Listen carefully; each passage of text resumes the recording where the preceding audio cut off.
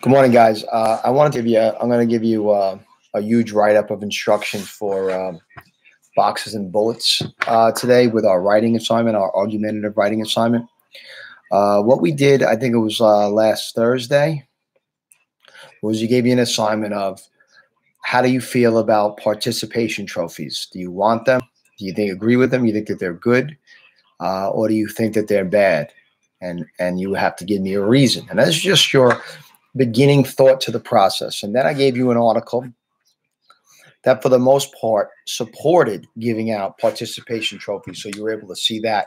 And then there was yesterday's article, which was more negative towards them. Like, you should not be giving out participation trophies. So what we're going to do today is I'm going to give you two more articles, and I'm going to give you a sheet called Boxes and Bullets. And box and bullet sheet you'll see is it's going to have a claim statement up top. You're going to ignore it because we're going to have a lesson on that later in the week. But you are going to read the articles today at your time. If you don't even want to read them today, you want to read them today, you want to read one today, you want to read one tomorrow, you pick. You're going to have about 5 days. I'm going to keep putting new articles out there, but the assignment is not going to change. Your job right now is, after reading the article on Friday and the article on Monday, I want you to pick a side now. Even if you had, say you said, listen, I think participation trophies are not good, and then you read the two articles and it changed your mind and now you think that they are, then that's the side you're going to represent. You pick whatever side you want to represent. You're only going to talk about your side. You're going to write an argumentative essay to the town of Connecticut whether or not they should keep participation trophies. And we're going to send these articles into them. And but you have to have a well-researched article. So today, I'm going to give you this boxes and bullet sheet. It's going to have a claim statement, like I said up top. You're not going to leave. You're going to leave it blank. Then there's going to be reason 1, reason 2, reason 3. And with those 3 reasons, there's going to be 3 supporting details that go with it. So what's important for that is, if you give a reason, if, for example, if you say, I don't like cereal, very simple answer. I can't just say, my reason 1 is I don't like cereal. You would have to say, I don't like cereal, and here are the 3 reasons why I don't like it, right? Or you could say, I don't like cereal. I don't like cereal could be your statement, and then you could give you 3 reasons why. And then you could say, I don't like cereal because it's high in sugar. And then you could go on and list 3 effects of how too much sugar in your diet is bad for you. All that would all go in the same paragraph because it was all about the negative effects of sugar in cereal. And then you would pick another reason why you don't like cereal. I don't like cereal because it's too expensive. And then you could list 3 different areas where cereals across the country have become so expensive and it's hard for people to buy. And there's so many different knockoffs. Whatever it is, they all go to that category. So what you're going to do on scrap paper, even before your box of bullets, maybe list some ideas that you have of why participation trophies are bad or why they're good.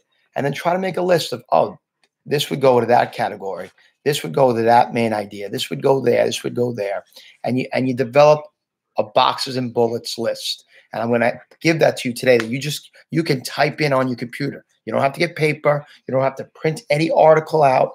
And when you're collecting your research, when you're looking at it, you can make notes on the research papers that I'm giving you because they're going to be yours. I'm giving everybody their own copy. Again, you don't have to print them. They're going to be right there on the computer for you. And it's going to be very easy to operate as long as you don't get stressed out by it. If you get stressed out by it, there's nothing that can be done.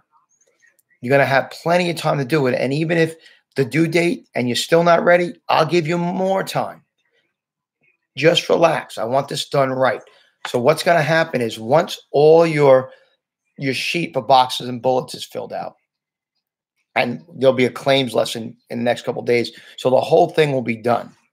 You'll hit that button in the right corner that says hand in or submit.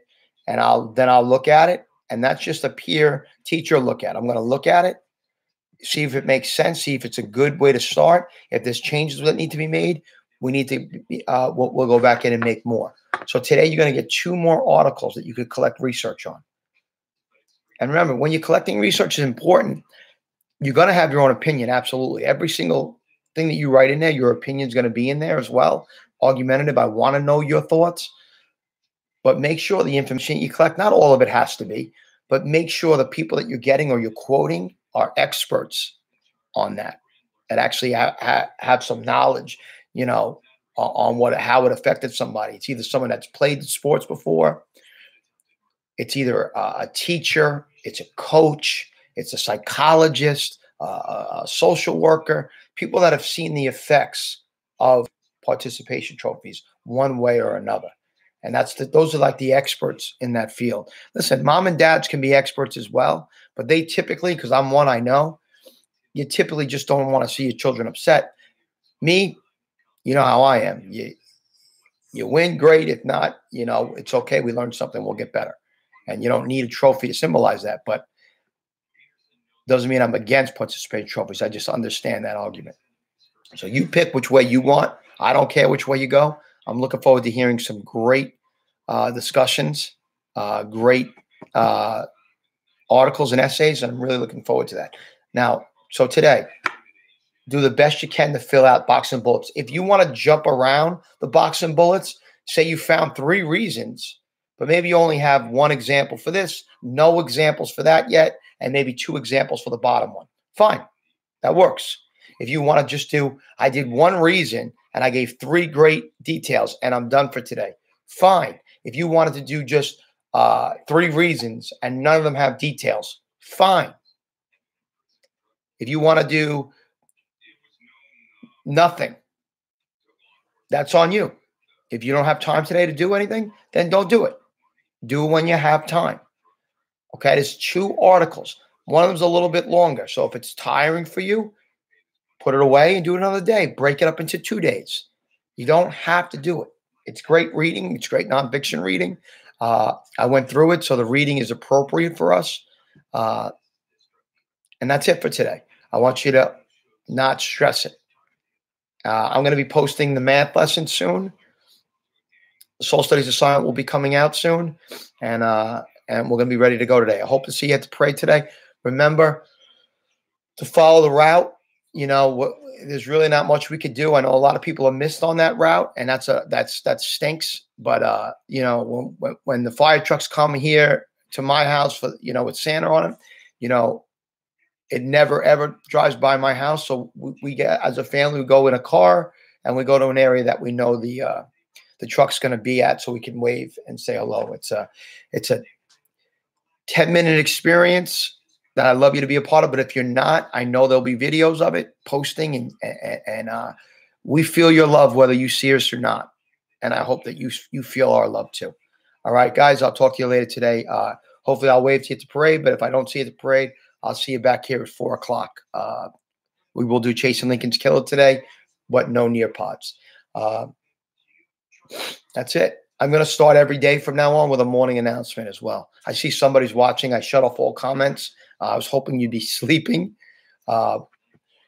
Every morning, I'm going to try to just give you a verbal directions of what I want you to do or what I would like you to do. And